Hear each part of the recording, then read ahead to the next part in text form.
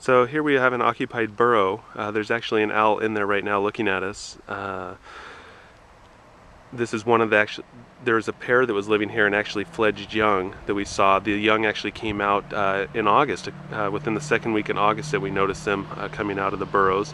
I haven't seen them lately, but they were also part of a number of pairs that were breeding here. And as you can see, here's the erosion control fabric, and all along this sidewalk there were burrows within this 15 to 20 foot section that's now covered, as well as underneath the sidewalk. So once this erosion control fabric went in mid-July, it effectively covered up all these burrows and the potentially any eggs, young or adult owls that actually were still inside. So any eggs that were left had to be abandoned in the name of this fabric control that when it was put down.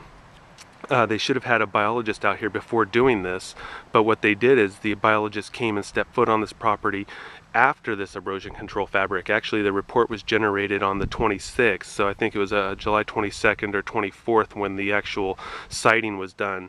But they said that there were actually no breeding pairs here and no signs of young, and actually they said that all signs of burrowing owls were pretty much absent, in that the owls were just recently came to this site after the weeds were mowed.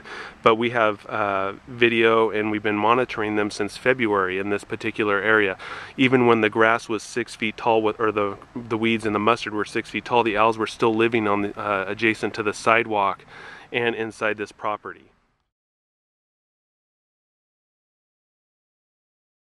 So here's one spot where we are watching a pair during breeding season. That pair was actually here since February when a neighbor first alerted us to the presence of owls on this site.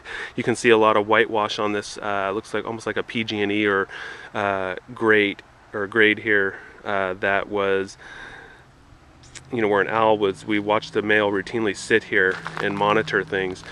And unfortunately, this landscape fabric that was put in mid-July covered up the burrow that was actually at this particular site. The landscape fabric was put down and staked down actually, but if we go ahead and lift this up, you can actually see.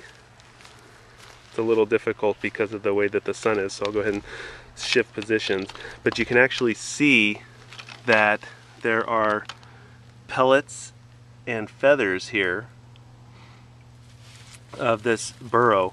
And unfortunately, what the biologist that was hired to do this survey did not see any activity such as pellets and things out here. So this is definitely a problem during the breeding season, as we don't know if there were any eggs or young that were actually in this burrow after it was covered, that they couldn't get out, and the adults would be forced to leave or abandon their young and their eggs.